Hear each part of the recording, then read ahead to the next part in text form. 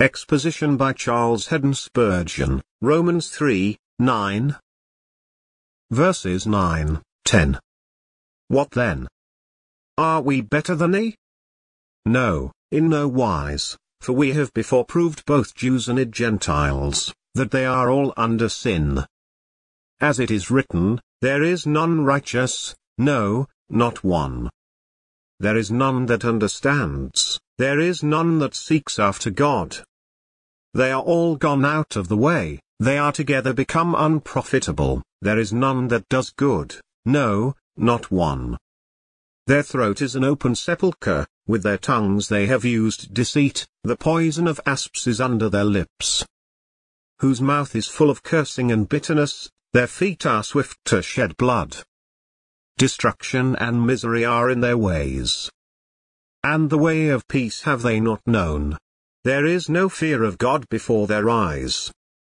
This is a description of man given by prophets in the olden times. Now, says Paul, we know that what things soever the law says, it says to them who are under the law. So that this is a description of the Jews, a description of the people who had the light of God, the best people that were then upon the face of the earth. And if these are the good people, where are the Gentiles, the bad ones without the light? 19:22. Now we know that what things soever the law says, it says to them who are under the law, that every mouth may be stopped and all the world may become guilty before God. Therefore by the deeds of the law there shall no flesh be justified in his sight, for by the law is the knowledge of sin. But now the righteousness of God without the law is manifested, being witnessed by the law and the prophets, even the righteousness of God which is by faith of Jesus Christ unto all and upon all them that believe, for there is no difference.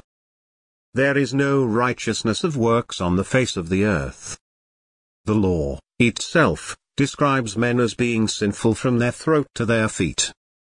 Almost every member of their body is mentioned and described as being foul with sin.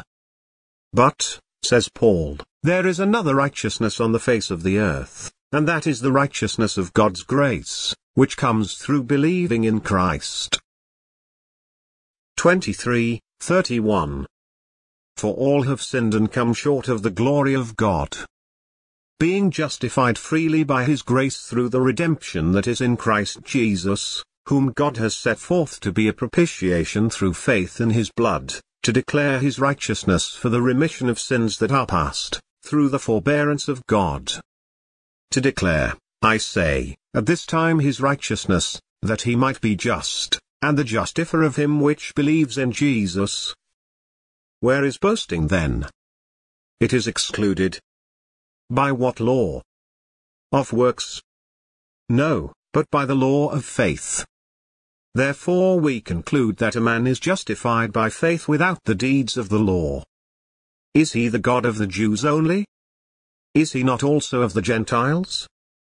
Yes, of the Gentiles also, seeing it is one God, which shall justify the circumcision by faith and uncircumcision through faith. Do we then make void the law through faith? God forbid.